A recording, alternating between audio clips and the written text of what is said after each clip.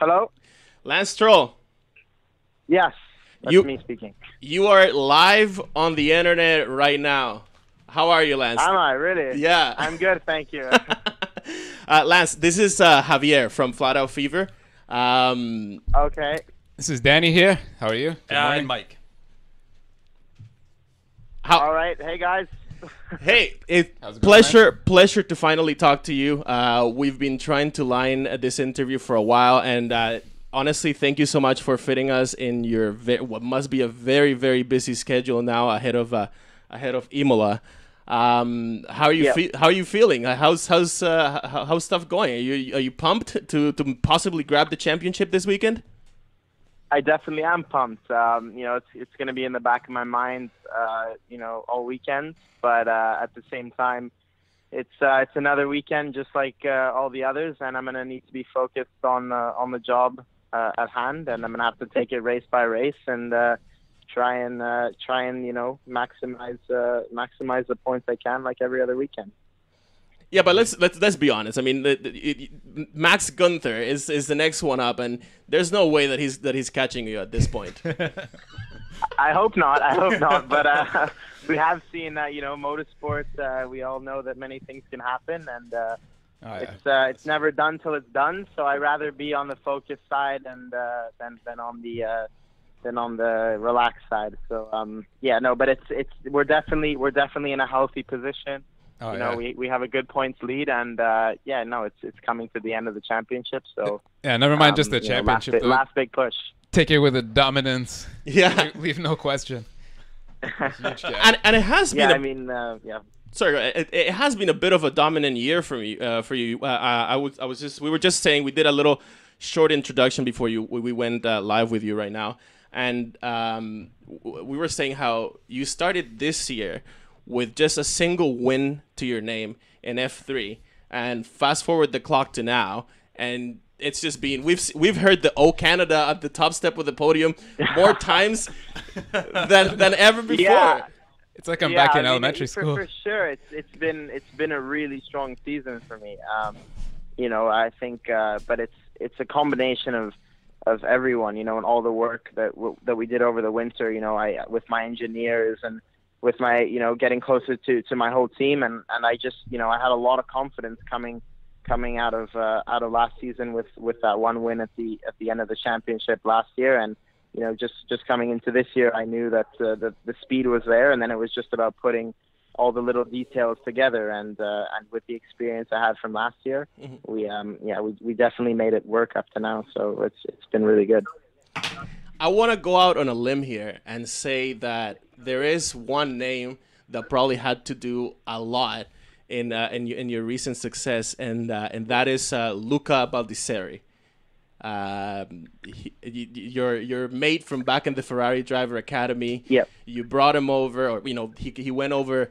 Now he's a Prema with you, kind of coaching you. What kind of influence has he had on your recent success? Yeah, Luca's had a huge influence on my success. I think he's really the one who mentored me, even from karting and in Formula 4, then last year in Formula 3, and bringing me to the level I am today in Formula 3. It's a big part of the job has been him, and he's seen so many drivers, come up the ranks in the past, and he's worked with so many great drivers, and he knows what it takes to really be successful, and he's helped me a tremendous amount over the years, and but it's not only him. It takes a team of people. My engineer, my coach, all these people have really helped me reach the level I am today. So I have to thank all of them equally. So moving to the next level, we saw in the last couple of weeks you've fulfilled all your requirements for your super license application. Not yet. What's the final requirement? He's got to be 18. The birthday. So aside from the birthday, what are the final steps? What is the final, the application look like? What is when you have to go to the FIA yourself, and is there anything like that? Yeah, I'm not really too sure. Is it just a formality?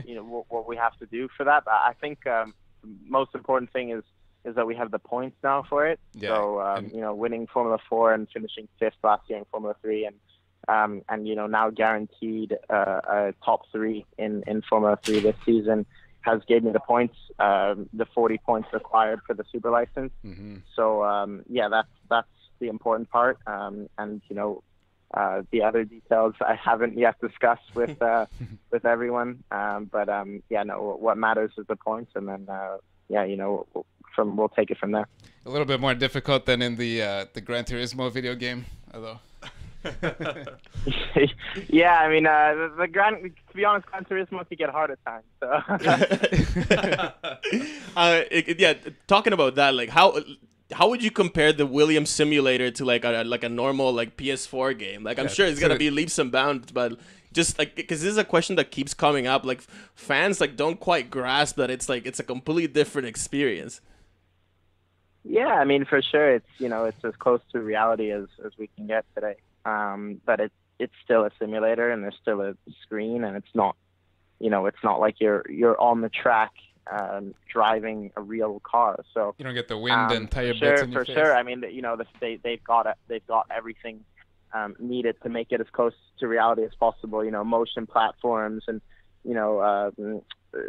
the best projectors out there with the best screen, and to make the graphics look to almost perfection. So it's for sure, there's a lot of money put into it, and there's a lot of people working to make that simulator as close to the real car as possible. But at the same time, it's you can't treat it like reality. There's always differences. So of course, it's a bit better than the Gran Turismo with the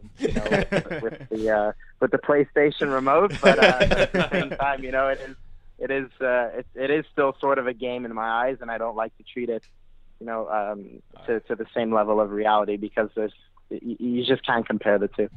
Luckily, you've got some reality testing locked down as well. Yeah.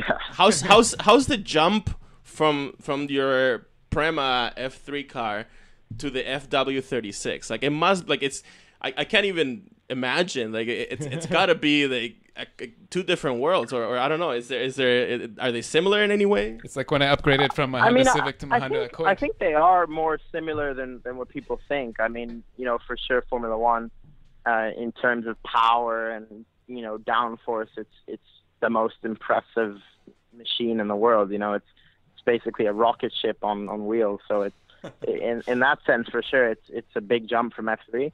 But at the same time, F3 is already a really high level, and the car has a lot of downforce. There's a lot of grip.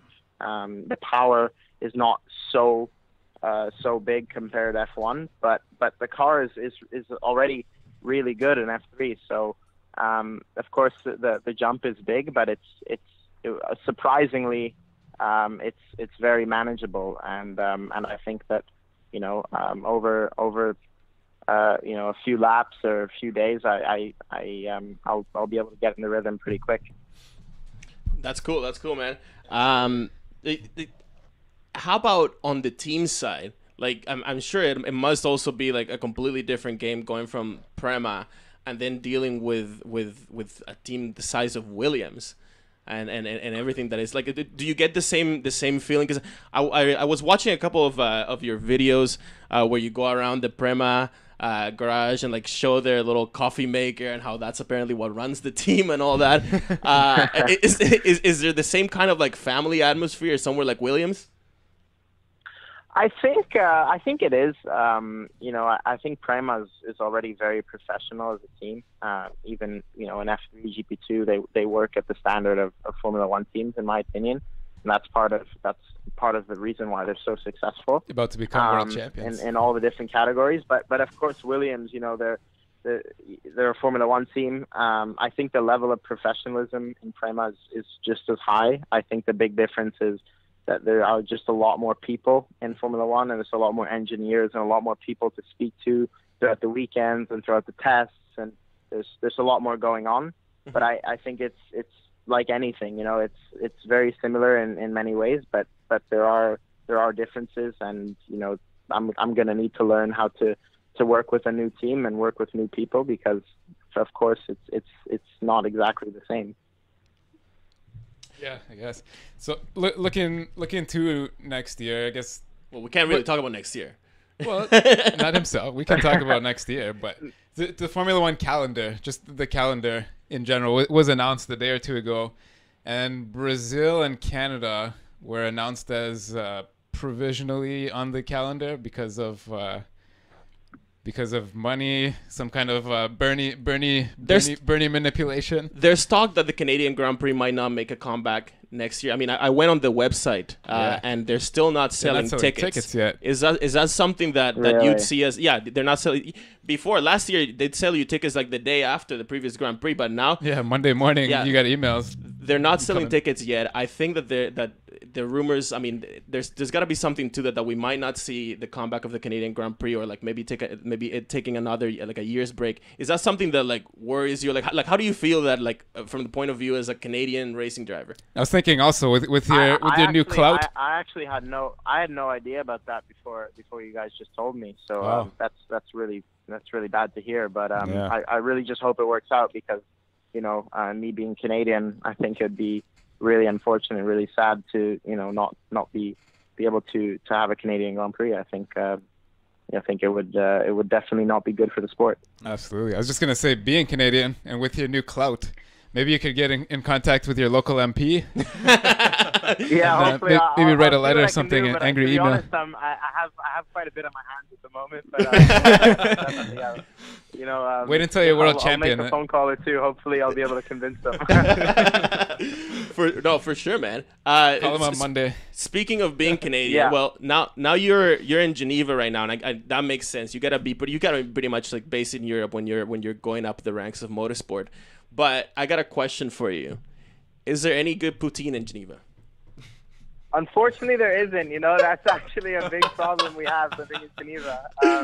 There's not any poutine, but no, it's a good life in Geneva. Other than the poutine, which is a disappointment. It's really good being based there. There's great skiing. There's a lake, so in the summer it's really cool. Go out on the boat and have a good time with some friends. So it's a great place to be based. Well, I was gonna say, just maybe make you feel a little better. I had some Toronto poutine yesterday, and it was garbage. Oh yeah, no, definitely. I wouldn't go for a Toronto poutine. Gotta have it in Quebec. That's the only way. One of my first and my last. Yeah, for sure.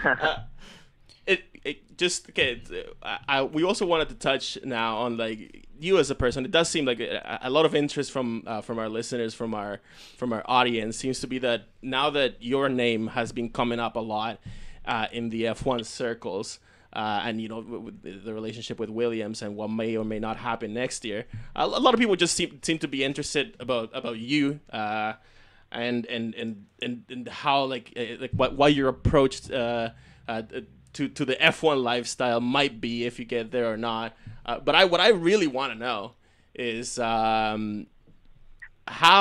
like have you gotten to drive your dad's LaFerrari?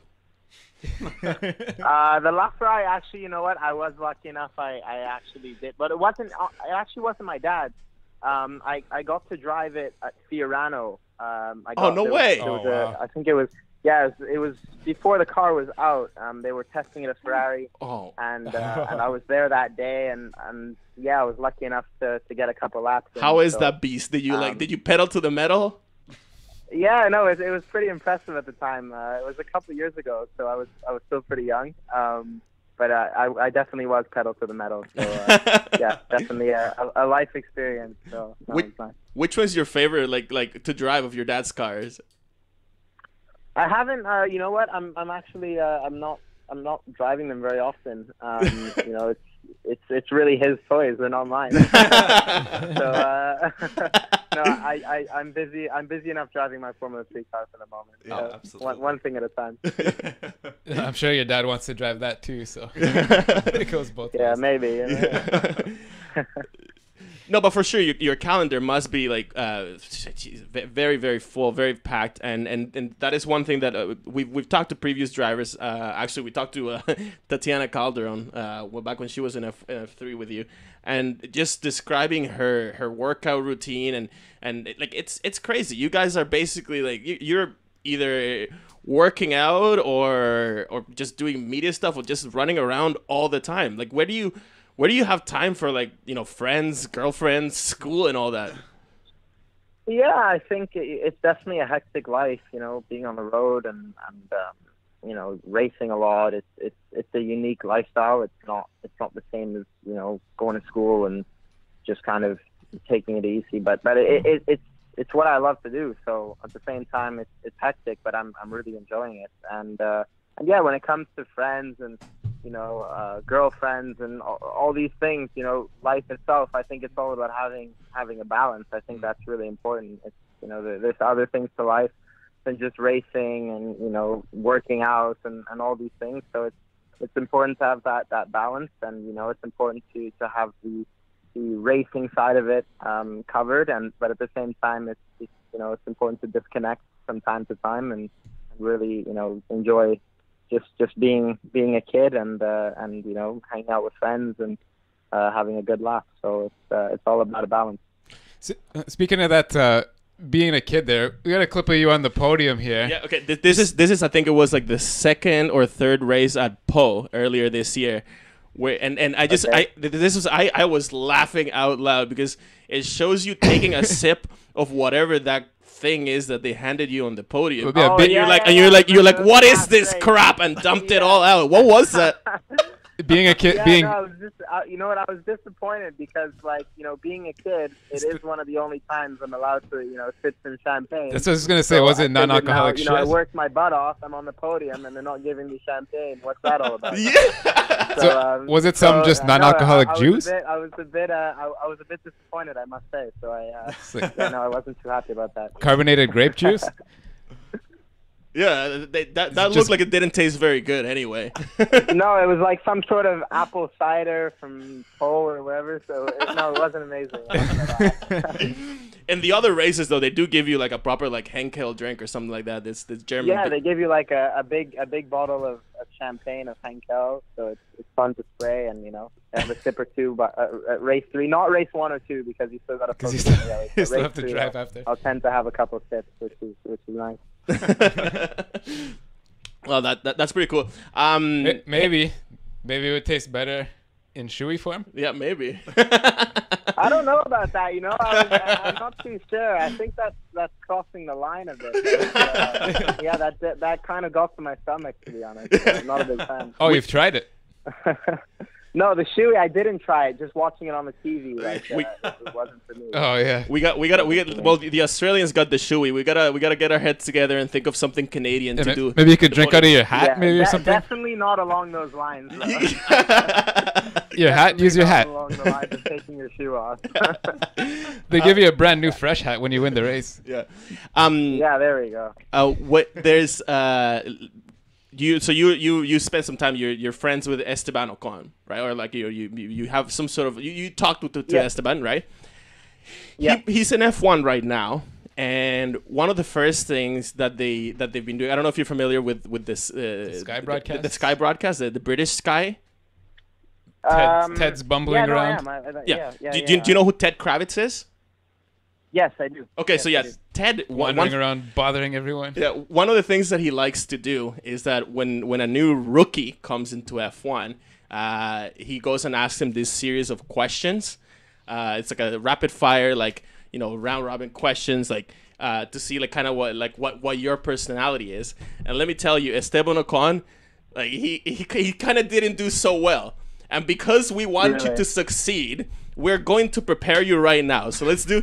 Okay, I like it. Yeah. I like it. Sorry, Ted. Apologies to Mr. Kravitz. Yeah, no, Ted. We're not dampening on your parade here. We just want to prepare our boys. So, all right, Lance. If he ever asks you these, don't tell him about this. Tell me. Shoot, yeah. Okay. Okay. Here you go. So, what is your best dish that you can cook?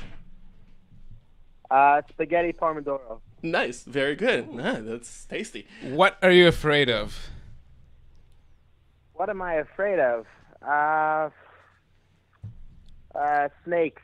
Not my thing. Yeah. Very scary. Yeah. What makes you grumpy? What makes you grumpy? Bad organization. No, that's that works. What is something not to ask a girl on the first date? not to ask a girl on the first date. I don't know. Normally I ask the right questions. That was the right answer. Not to ask a girl on the first date. Do you like cheese? Do you like cheese? Just stay away from it. Just stay away from it.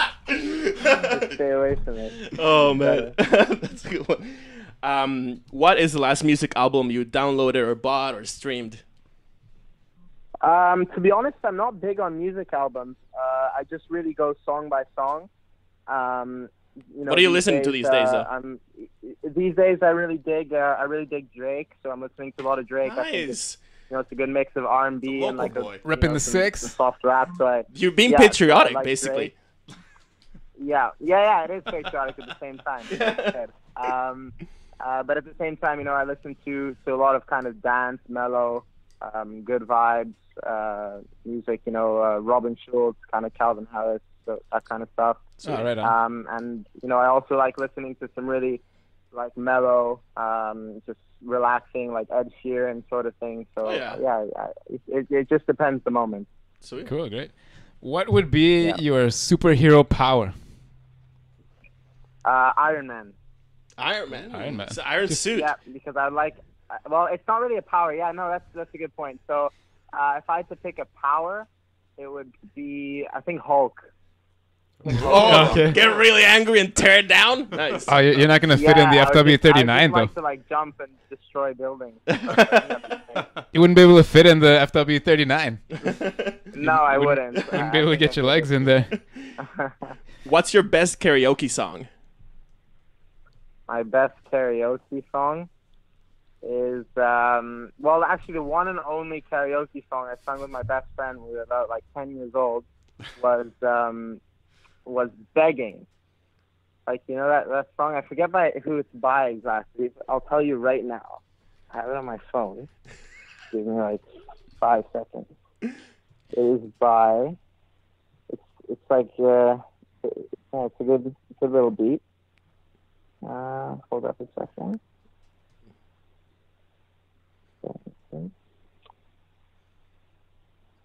So it's by Madcon. Begging by Madcon. Nice.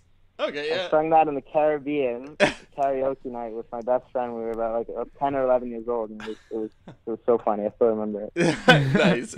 I just wrote it down. I'm gonna check that out. Yeah. Boxers or briefs, or fireproof underwear? Boxers. Yeah, it's a bit of a weird question. Under the fireproof underwear?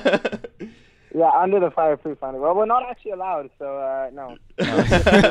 for daily basis. Make sure they're not polyester. Yeah, no, definitely. My dad's friend as a kid did a Blue Angel, and he had to go to the hospital. No, not good. What's your most annoying habit? My most annoying habit is probably the urge to eat chocolate. That kind of ties with the next question. Yeah. What? Okay. Was your biggest indulgence? Is it chocolate? Chocolate. Yeah. Chocolate. Oh man, and you live in Switzerland, so you basically live in the land of chocolate. Unfortunately, it's not part of my diet, but I must say it is my guilty pleasure from time to time. In the world capital of chocolate right now. Yeah, exactly. It's not exactly healthy. How would your friends describe you? I think calm, and focused. No. That's a good question. You know what? I think competitive. Competitive is definitely a part of me, but at the same time, very calm. Nice. Yeah, calm and competitive. I like that. Calm and competitive. It works. A calm and competitive Canadian. Sounds good to me. Now, there we go. Put it together. I like it. And the last question, which is where Ocon kind of fumbled. What is 3 cubed? 27, right? There you go. Boom. Oh, Canada. Right? Brilliant. Yes, it is. You got it right. You know, I did finish high school. So. Yeah, it's know those things. Yeah, I think Ocon, like to his credit, he just got a little nervous. But yeah. There you go. So you are. It's all good. It happens to all of us. Absolutely. You got Ted and a 30-pound camera in your face. Yeah, it's a little different. Yeah. When we talked to Martin, your manager there, we kind of said that we were only going to be going for like a 10-15 minute interview. We've gone way past that. Hopefully that's all right. But hopefully that's okay. If it was good. I had a kick, so it was fun. Awesome. Yeah, all right, man. I have a couple more questions. If you do you still have time? Is it still cool? Like, yeah, no rush at all. Yeah, fire away. Awesome. Okay. Thank you. Vettel versus Alonso versus Hamilton. Who wins in the same car? That's tricky. I'll have to say Alonso. Yes. Because yeah, you know, but to be honest, it's really hard to say. Being a racing driver, I know how difficult it is to be really, really good, and I think that they're all really, really good. So I have a tremendous amount of respect for all of them. They're all champions. I'm just saying Alonso because I like Alonso. So, but to be honest, I think they're all exceptional, and they're all top drivers. So I think it's more on any given day than anything else. So I got a question. Just before this interview, like when we did a little intro, we just did a quick overview of your career going back to 2008. So just in there, like what would you say is like the real turning point in your career where you realized like, yeah, I'm going to be a racer. Like, I think I can get to F1. This is what I'm doing with my life.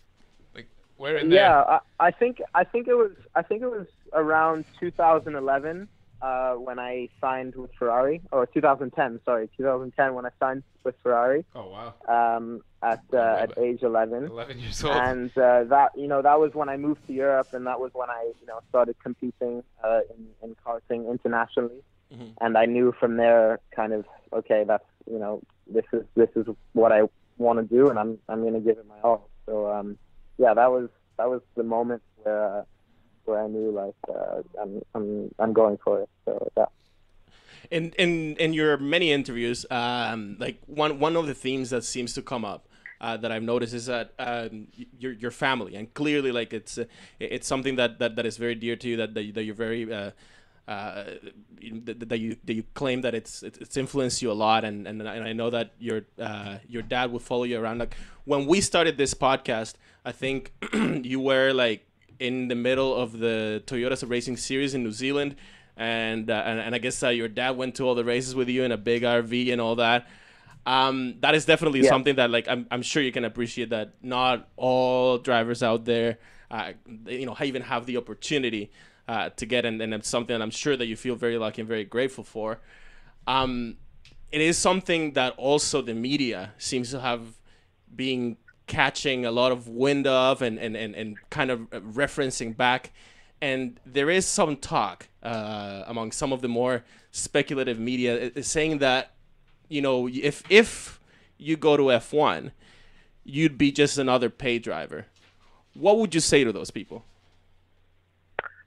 Yeah, well, first of all, I want to address, the fact that I do come from a wealthy family, mm-hmm. and, let's face the facts, that's them. So, I can't do anything about that. Mm-hmm. I think nobody asked to be born. It's just part of life. But I think that I've proven myself in racing. I think money is, it definitely gets, it got me to where I am today in the sense of, giving me the opportunity to race. But I think it gives you the opportunity, and if you want to just take the opportunity and, be bad and not win and be slow, well, you can do that with money, of course. But to really win, I mean, that's not, my father isn't driving the car for me. I'm doing it myself. So I think it gives me the opportunity. But on the other hand, it's definitely, it's a sport that you need money. Like, you can't change that. There's plenty of incredibly talented drivers who just, didn't have the opportunity to do it. And I think that's really unfortunate, because sports, I don't think it should be like that. I think you should, if you're good, you should be able to compete, and it shouldn't come down to money. But I've won championships, I've won races, I have proven, to be a good driver, and I can't do more than that. So I just feel sorry for the people who just look at money and who just think that's the easy way to describe me, as a paid driver. I think there's more to it than that, and yeah, I mean, I can't say much more than that. I'm just doing my thing. I'm going out and competing and trying as hard as I can, like any other driver. And the fact that I have money, sure, maybe I sleep in a more comfortable bed, in the hotel. But other than that, it's completely irrelevant with winning races. It just it gets you a hotel room and it gets you to travel around the world and go to the races where you need to go. But me on track winning those races, that's not money at all. You know what else I would add to that? Yeah, tell me. Senna was a paid driver at one point. Yeah, true. I think almost everyone was. It's unfortunate, but that's Formula One today. Yeah, it is what it is. I think you don't get your whether it comes from your family, whether it comes from a sponsor, money needs to come from somewhere in today's Formula One world. So, I all I can do is go out there and try as hard as I can. Yeah. Let your driving do the talking, man. That's it. I don't think there's any doubt you've proven them all wrong already. Other than that, it's exactly talking on the track. Yeah, absolutely.